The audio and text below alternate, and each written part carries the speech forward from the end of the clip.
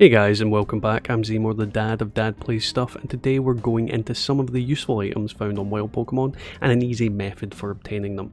But before we get into that, don't forget to smash that like button, drop me a comment about what you've enjoyed about the video or any of my videos and what you'd like to see in the future. And if you went that far, why not subscribe? You'll lose nothing from it. Now, if you've played Pokemon for as long as I have, 20 years, you'll know that since items were implemented, wild Pokemon have been holding them in the wild. Granted, most of the time these items are not that great or useful, but in some cases they are brilliant for battles. Now, the two main ones I want to discuss today are Black Sludge and Leftovers. Now, the first we will go into is Black Sludge. Out of the two, this is the harder to obtain due to it only being available on 2 wild Pokemon and only being on those Pokemon 5% of the time. Now, those Pokemon would be Krogunk and its evolution Toxicroak and Garbodor. Now, Black Sludge is a useful item that restores health every turn, but only on a poison type Pokemon, much like Leftovers does for all Pokemon. The benefit of this being that if the Pokemon is tricked, the offending Pokemon will lose health if it isn't a poison type, and in ranked battles it allows you to use Black Sludge and Leftovers at the same time, so if you're using something like Toxapex, it's better to use the Sludge than the Leftovers. Gaining the items are pretty simple.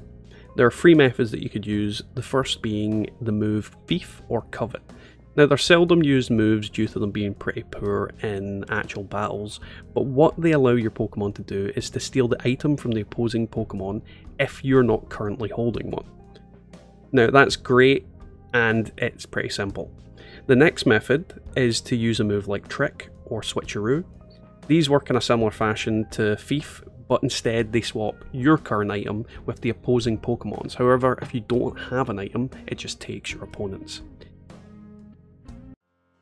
The final method is pretty simple. Catch the Pokemon in front of you, and you're good as gold. Easy as that. Now, that's all great. Find a Pokemon with an item, Switcheroo, Thief, Catch, you've got the item.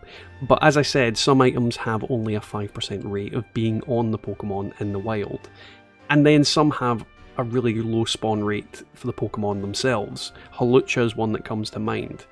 Well, there's a better method that increases your odds of the item, and that is to first have a Pokemon with the ability Compound Eyes. Now, what this does is it increases the chance of the Pokemon having their held item. In this case, it boosts it from 5% to a whopping 20%.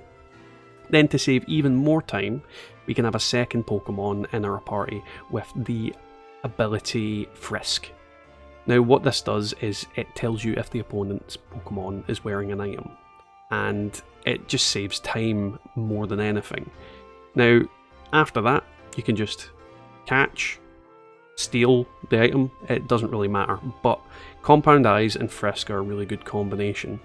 And don't forget, if you're hunting multiple Pokemon for multiple items, to remove the item off of your Pokemon that is using Thief or Covet or whatever you're using in order to get the item. Now, the second item we were going to discuss today is Leftovers. This item can be found easiest in the Pokemon Munchlax, and it already has a huge rate of 50% chance that the item is going to be on Munchlax, so Compound Eyes really isn't needed, but the same method for taking the item applies. Now, the last factor that comes into it is weather, and certain Pokemon either won't appear until a certain weather is in effect, or just appear infrequently. The best place to check this is your Pokédex. However, the easiest method for obtaining the weather you desire is using the date on your calendar in your settings on the actual Switch.